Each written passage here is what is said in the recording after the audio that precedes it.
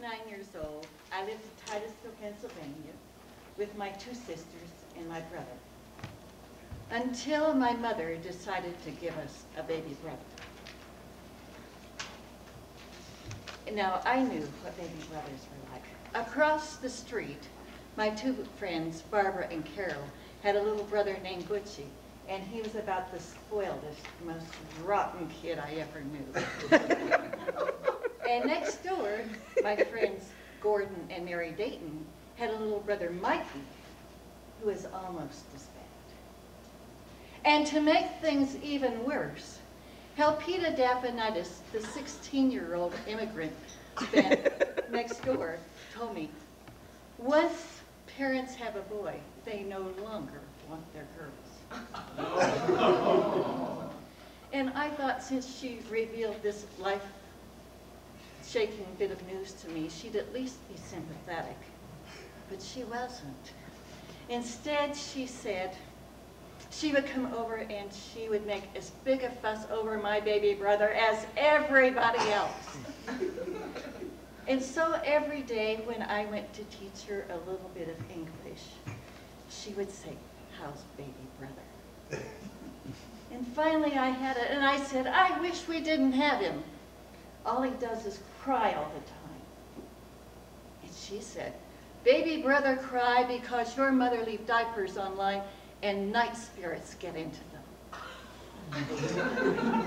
And I said, "Night spirits? What are those?" And she said, "Oh, they are very bad. They make babies cry. They make big people sick." And I said, "Are they like ghosts?" And she said, "Yes." Well, I could hardly wait. And as soon as I was through with my English lesson with her, I ran across the street to where my 4 friends were, and I said, "Guess what? Daphnitis believe in ghosts." And Carol, who was 10, said, "Oh, they're only teasing." And I said, "No, they really do." And I told him what happened. And I said, "I bet you we could even pretend we were night spirits and scare them."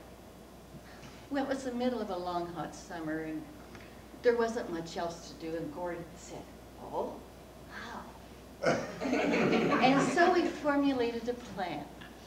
And that night, when it started to get dark, I went out and gave them the sign, and they came running. And we went to our garage behind our house, and there we practiced. And when we got to sound really scary, we crept out behind the lilac bush, and we looked. And then we went over to the bushes beneath Daphnitis' window. And when I gave the signal, Gordon laughed his evil laugh. And I moaned, "Oh!" And Barbara said, "Boo!" And Mary shrieked, "Ah!" And Carol gave her witch laugh. And Helpita screamed in terror. And I said, "Come on." And we ran to our back porch that had a wall about this high. And we ducked down beneath it. And I said, "See, I told you they were afraid of ghosts." And then we started to laugh. It wasn't that we were being, it's just that it was a pretty heady experience for a bunch of 8 to 10-year-olds to scare a teenager. And so we laughed, putting our hands over our mouths so my mother wouldn't hear. And I said, "Let's do it again." And they said, "Yeah."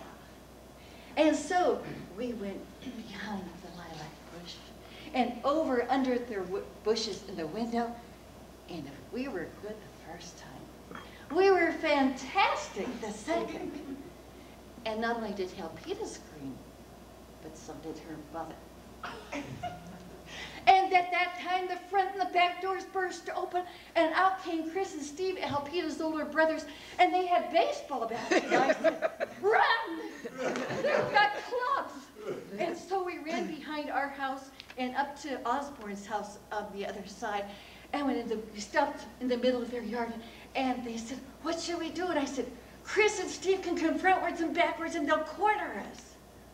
So we ran across the street between Dayton's and Fitch's house, out to the neighbor's garage out behind.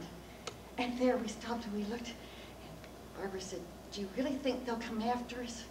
And I said, "They might beat us bloody."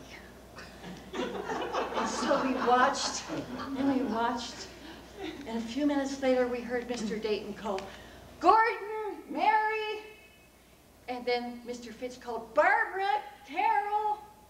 They said, "See you tomorrow." Well, I wasn't going to stay in the garage all by myself after I saw they made it home.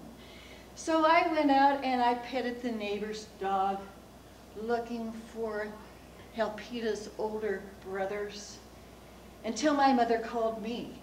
And then I went running into the house, and there was everybody waiting for me. And all the kids said, "It's her fault, she put us up to it." And my mother said, "Young lady, what do you have to say for yourself?" And I said, "I'm sorry." And my mother said, "Not as sorry as you're going to be." And Mr. Daphnitis said, "Oh, don't spank. I only want it never happen again. My family been through so much in the war. When the Germans come, they scare easy." And I said, "Brownie's count on her. I will never be a night spirit again." And the other kids said they wouldn't either. And then Mr. Dayton said, "Tom, I apologize, but when I'm through with my kids, they'll never think of anything like this again." And they all said, "We'll never be nice spirits again." And Mr. Fitch said the same thing. And Tom said, "Oh, no, don't spank." But not one parent listened. And so, for the next day or so, the 5 of us were going around looking for soft places to sit. But we kept our word. We were never night spirits again.